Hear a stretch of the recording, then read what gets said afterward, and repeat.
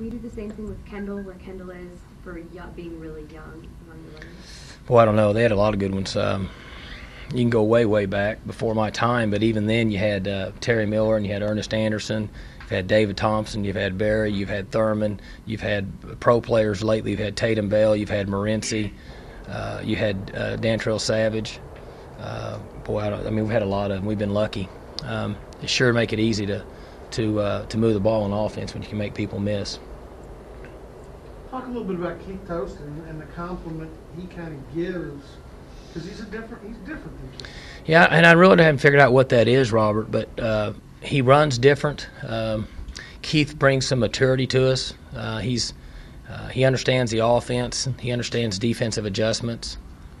He gives us a different side, and we would love for Keith and Bo to get 10 or 12 carries a game and Kendall to carry at 20 to try to keep them all fresh. But we have a nice mix going there,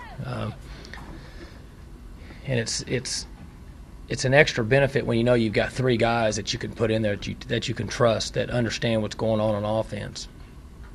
You don't have to be as protective with one or the other. He looks faster now than he did 2 years ago.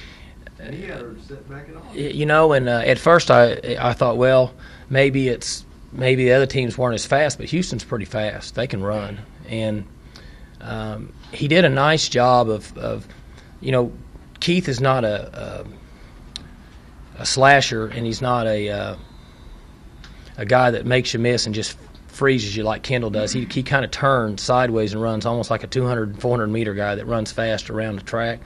He does a nice job of that, and he's gotten better. I don't think he's completely healthy, but he's really gotten better each week. Is he a pretty popular, well-liked? His teammates describe him as being a pretty funny guy. Yeah, Keith is a ladies' man. He's always got something going on. Keeps good company, and he's very well liked because he's got a good personality, and the players like him. Coach, you talked a little bit about the stadium. How much louder was it with being plugged in? I thought it was pretty loud, and again, it's hard for me to really gauge that because I hear it at the start or maybe at an intermission if it comes back from a timeout and it needs to be really loud. But during the game, I don't hear that much unless it's offensively and we can't function. I can hear that, and that you don't hear in this stadium. But when it started, I could hear it, and I thought it was pretty loud. Was there I don't know, when you guys were out before the game started doing warm-ups, everybody wasn't in their seats, but when you guys came out to run on the field just before kickoff, was there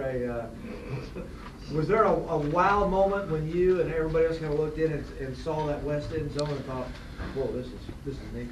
When we walked out, for whatever reason, it was one of the first things that I looked at, and I just didn't image it looking full like it did because I guess I'd heard so much skepticism that we're building this west end zone and there's not going to be anybody in there.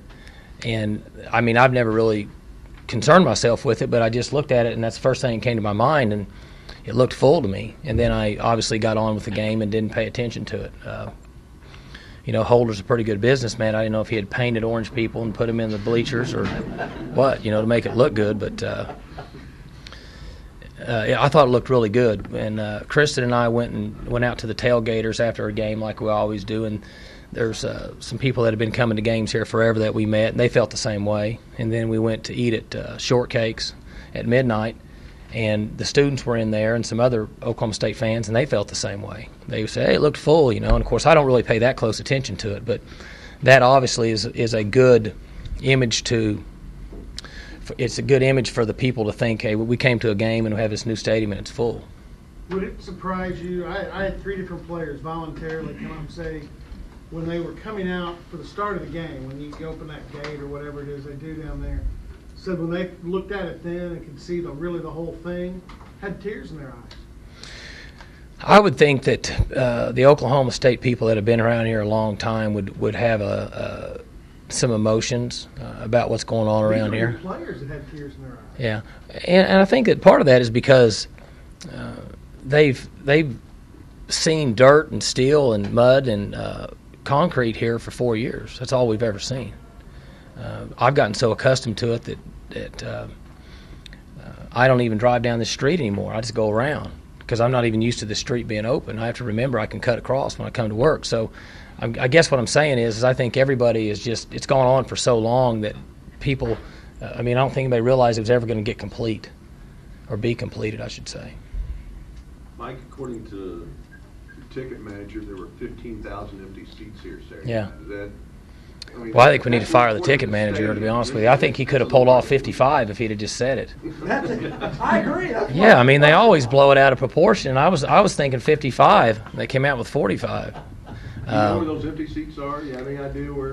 That's been I didn't want to bring that up. It's kind of like officials, you're not supposed to talk about it, but that was a topic. Several guys had said, how was there only 45,000 people? I said, I don't know.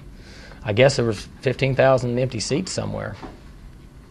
Mike, for years you've been selling, blueprints and piecemeal construction one piece at a time. Now to recruits with an almost finished product, how much more can you get to recruits to sell, hey, our new facility here? We had, I think it's legal for me to say, we had prospects at the game like we always do. And some of them were from high school and some of them were from beyond that. And I know that they had commented that it was big time. And so that's what you're trying to hit home with. You're doing this for the players, so they'll have tremendous facilities, and then you're also doing it to enhance your recruiting. And in December and January, when we have official visits, I think this year will be the first time we're able to walk them through, and they'll actually be able to see what's going on and see the size of all the facilities we have. And we've walked them through there, and it's just been a huge area. But now you have the walls up, and I'm guessing at that time they'll be, topping out plumbing, doing crown molding, and all the features to where you can at least see what's going on and what it's going to look like. And I think it should help us. This will be really the first class that we've ever been able to recruit to the building.